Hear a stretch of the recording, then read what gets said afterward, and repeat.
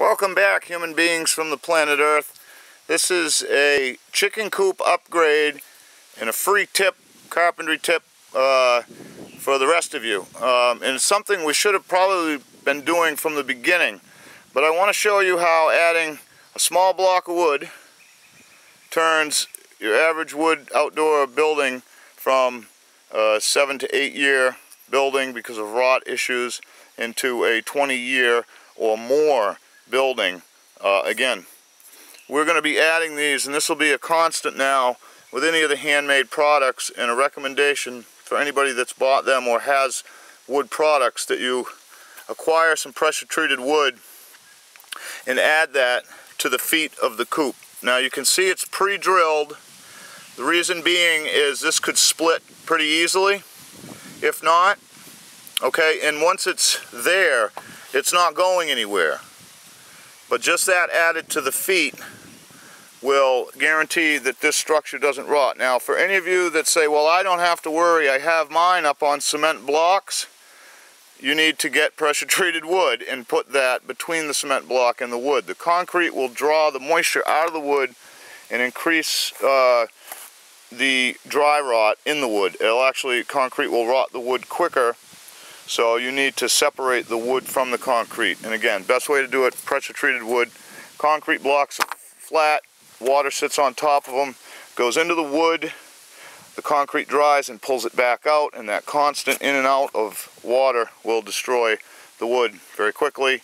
Of course, on the ground, it's not going to last long if it's not treated wood. So, and this is the most vulnerable point. Nobody paints the feet. Come on. You don't flip the thing upside down and paint the feet, so the wood is unprotected. Adding this block ensures that our products are still going to be around in 20 years. And by the way, I've had recommendations, several obviously, that I should make our plans available in PDF that people could buy. And I do appreciate the ideas, but as far as for me, information is free and will remain free if I have it. So I like to help people. If I can give you a tip that helps you out, that's great. I have some value in this world. Okay, so I do that. And second of all, we use a lot of reclaimed wood. Now you can see the wood is nice. I've cut it. I'm not giving you a piece of crap. I'm taking the best out of the middle of the junk that people throw away to do this. So what I make is probably equal to or less than minimum wage. But what are some of you doing right now? Wondering if you're going to be able to get more unemployment? I'm not worrying about that. Kids are fed, everybody's happy, the lights are on, nobody's living large, but we're doing something good. We're reusing stuff that was wasted, and we're teaching people as we go. So much love, many thanks for the support. Check out the website, masterofmanythings.com, for all sorts of reasons. Fukushima and more, handmade products.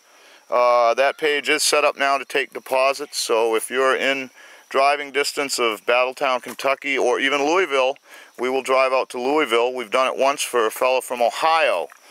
Came all the way over to Louisville to buy one of our chicken tractors, and that was an honor.